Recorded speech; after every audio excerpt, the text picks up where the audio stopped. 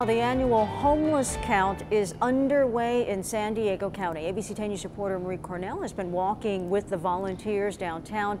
Marie, this is more than just the numbers. The idea here is to get real perspective on homelessness and a better idea of how we can help.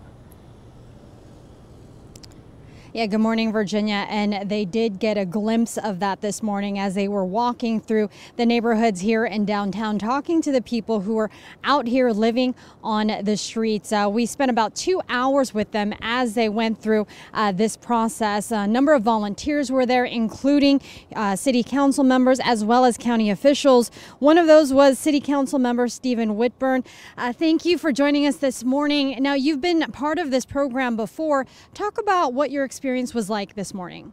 Of course, and thank you.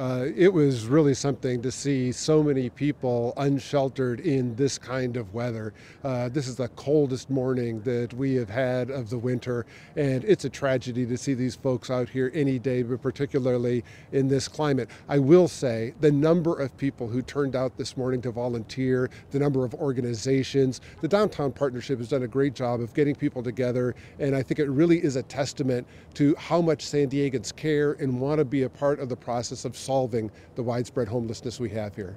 And can you talk about how the information that was received today, how that will help future programs?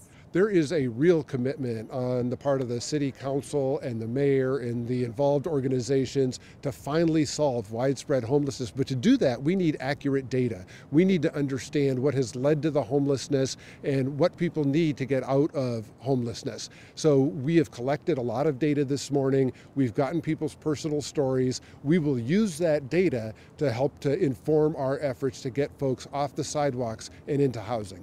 Thank you so much for talking to us, and thank you for letting us walk with you guys this morning. So again, the data will be compiled into a report, which then will be used as they plan for future programs. We're live from downtown. Marie Cornell, ABC 10 News.